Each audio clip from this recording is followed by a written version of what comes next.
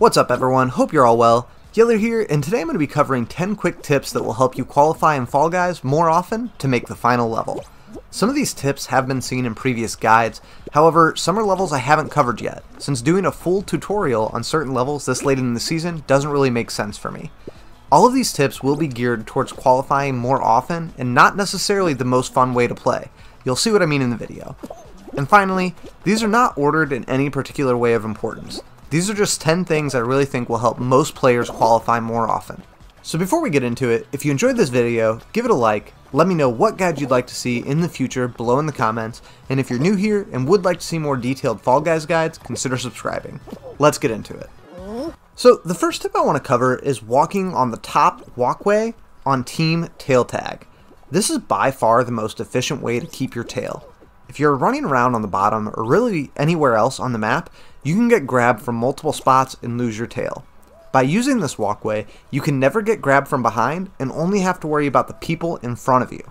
If you see someone coming towards you, you have two options. Either jump off and then quickly work your way back up to the path, or just turn around. Both are effective, and by using this method, I rarely lose my tail. Next, let's talk about Egg Scramble. I put a guide out on this, but it's still one of the most useful things you can do as a teammate.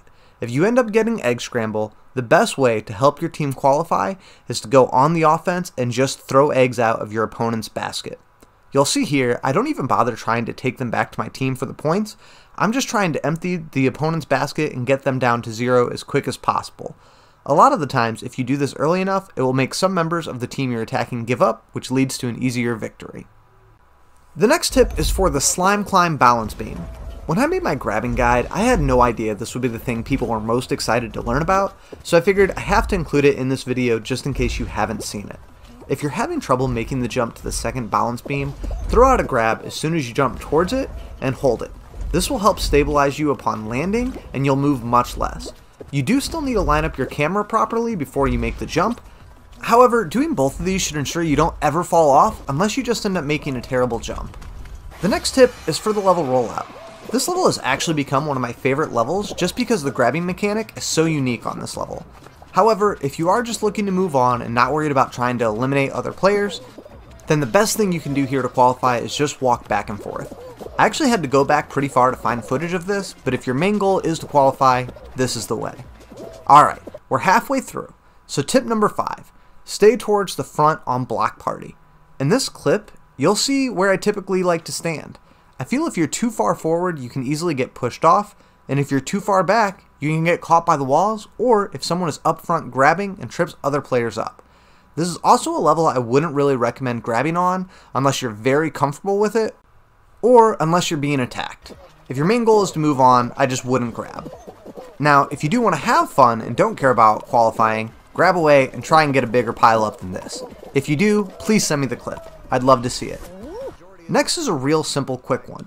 Utilize the speed boost ramp on Whirligig. This is one of the simplest shortcuts in the game that most people still don't utilize.